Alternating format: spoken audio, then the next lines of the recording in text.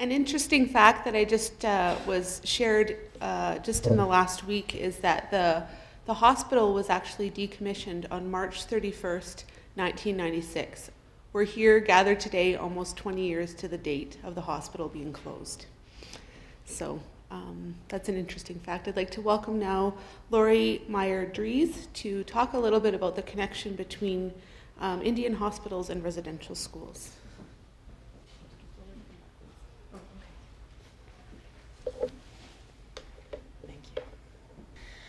Good morning. I'm really honored to be here today on this beautiful Treaty 6 territory, and I'm very much humbled to be in the presence of so many important people. I'd really like to acknowledge the guests from Cambridge Bay and Minnie and many of others who are here who I haven't met yet. But I'm just here to share a little bit of work that I've been doing since I was a researcher for the Truth and Reconciliation Commission for the Special Unit on Missing Children.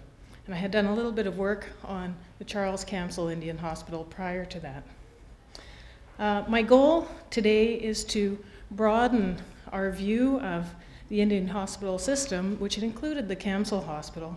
And I really want to invite all of us here to look at these institutions, these Indian hospitals, as part of something within a larger circuit. And I use the word circuit of institutions because there really was a lot of movement within these institutions that overlapped. I feature here a picture of the Charles Camsell Indian Hospital, a sketch overlapping with a picture of an Indian residential school, the Brandon Indian Residential School, as a starting point. In my research, I came across many intersections between these institutions, and I just wanted to feature some little documents that show snippets of these kinds of connections.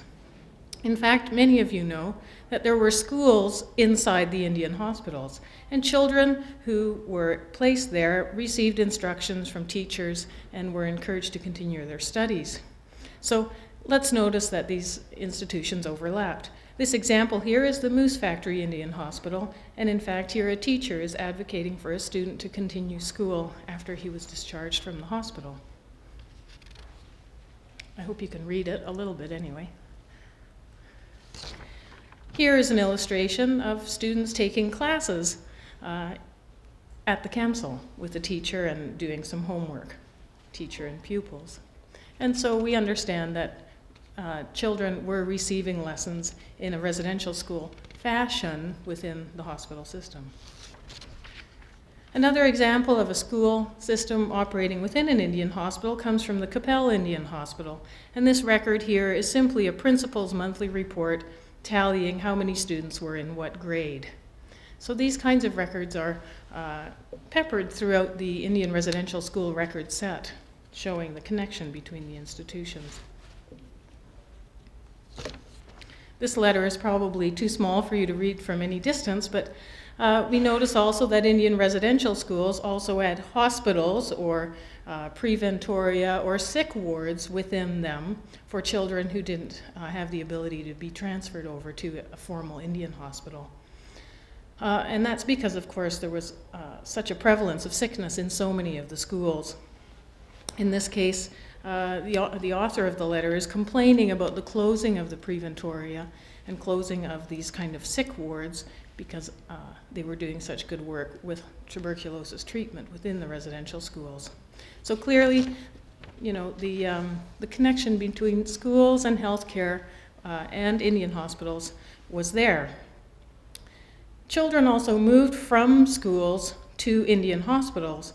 And these here are some records that demonstrate children being transferred from the Indian residential school to, in this case, the Nanaimo Indian Hospital on Vancouver Island, which was the second largest Indian hospital in the Canadian Indian hospital system. The lower record shows a student or two being moved to a hospital in Lytton. So children weren't just moved within the Indian hospital system, but to any kind of healthcare facility back from the schools.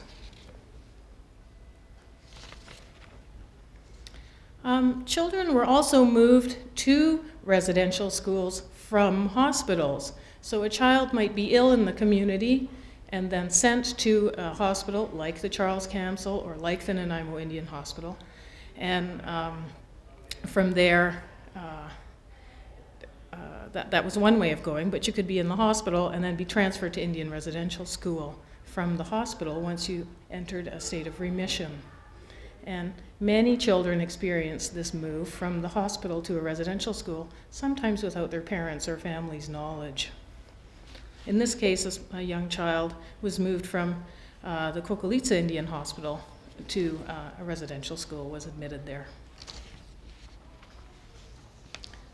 If the movement could go in one direction, it obviously also went in both ways at the same time for multiple patients. So this last example here, I just wanted to show the moving back and forth between schools to hospital, back to school. So there is this movement, and that's why I say institutional connections with movement.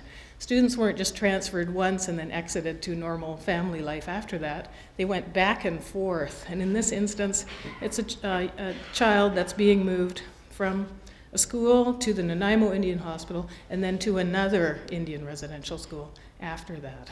So the transferring back and forth. This is just a sample of the kind of movement that happened. And this slide isn't very telling here, but what I wanted to illustrate was that the Indian residential schools were in kind of a circuit with the Indian hospital system and also public facilities, and also other kinds of public institutions like children's aid societies and juvenile detention and correctional facilities. If you dig deeper into the records, children could be moved from residential school to hospital to foster care, or then back to hospital and then somewhere else. In fact, it becomes a kind of a strange and creepy merry-go-round where children were transferred back and forth between these various kinds of institutions, only to become lost or missing.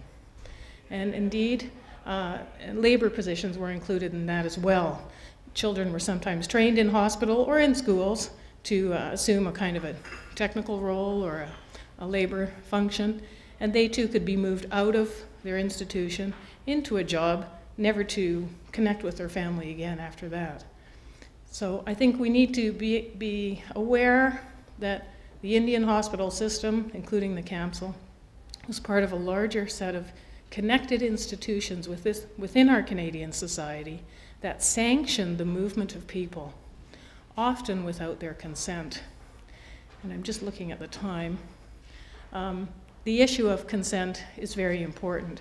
After 1945 in Canada, our general Canadian society did agree that it was important for medical treatment and for enrolling children at school that families are given the opportunity to give consent for that kind of release of their children. And it becomes apparent from the record set that there was clear disregard for the need to consent, need to have consent and get consent from families, or to inform them of the need for that consent. Sometimes there was deliberate neglect for trying to get consent, or there was falsification of consent in the records themselves. And I think this is something that really requires further investigation, and I hope that that will be done in the future. And this is how people who have lost loved ones and cannot find where they ended up need to be able to trace their family members through the record set that moves beyond the individual institutions. And I think the Truth and Reconciliation Commission, with its focus on Indian residential schools as closed units on their own, is really missing an opportunity to see this larger systemic move. Thank you very much.